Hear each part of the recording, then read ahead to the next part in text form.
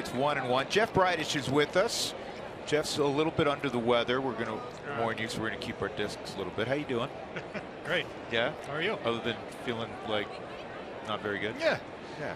It's that time. You said it usually hits you around the draft because you're not getting a lot of sleep. Just every once in a while it gets you. Does it feel like you're cramming for the draft when you get into this time frame? No, guys.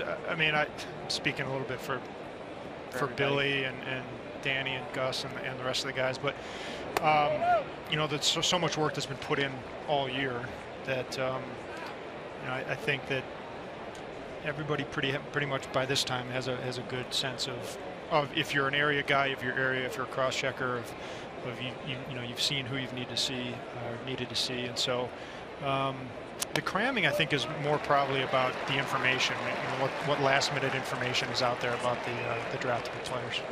Let's show you exactly how the draft will take place from a Rockies perspective. Here are the first 5 teams that'll draft: Minnesota, Cincinnati, the Padres, Tampa, and then Atlanta. The Rockies do not have their 11th pick. That was lost in the signing of Ian Desmond. So the first pick the Rockies will have is number 48, and then they'll have number 70, number 86. So 3 of the top 86, and that's a little different for you guys as an organization in preparation, because if you have 5 or 10, you probably can narrow it down to a relative handful.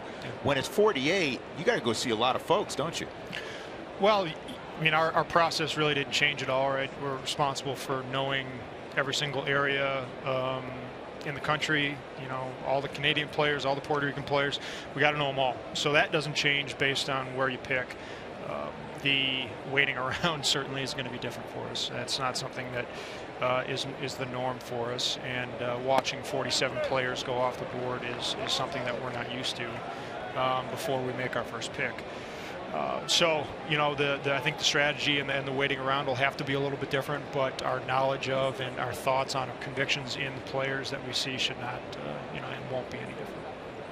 That's 3-0, excuse me, 1-6. Senzatella, who's normally a big-time strike thrower after the walk to Santana, struggling with command, and he battled a little bit of this in Seattle. He's behind Jose Ramirez.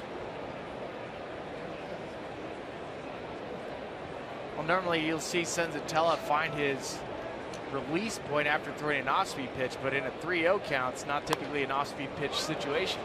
Thank you, Jose Ramirez, right? Fired at that 3-0 pitch.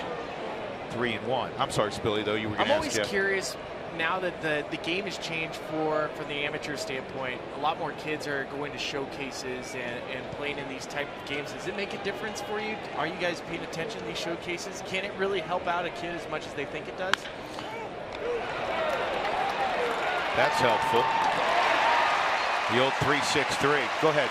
So the answer is yeah. The showcase has been going on for a little while now.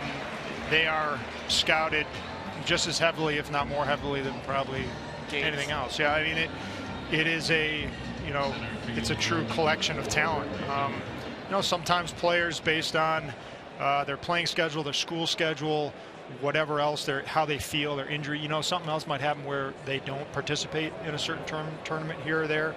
But most of the time, these showcases are, for better or for worse, they are a collection of some of the best talent that high school baseball has to offer in this country. So, yeah, I think it would be really remiss if we weren't, you know, the organization, if we weren't there in force. And our guys do a great job of being everywhere when we need to be every single year to make sure we have a handle on the talent.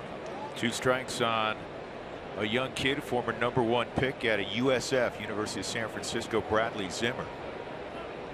Been a while, Jeff, how it could be one pitch and then all of a sudden, yeah, we were a little worried here, weren't we? Wow.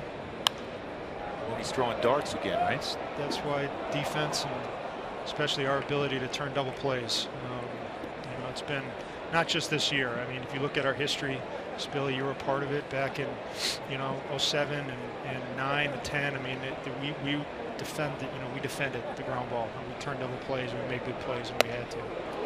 And this year collectively, and you figured, we all did, that this would be a very good defensive team, and it is maybe the best in baseball so far. Yeah, you know, I'm certainly a biased opinion. Yeah, but I mean, you have to be from where you sit, you have to be really pleased with how it's gone. That's strike 3. We'll come back more with Jeff Bridich, the Rockies general manager, in a moment. Safely through the second inning is Antonio Senzatella. No score at Coors Field.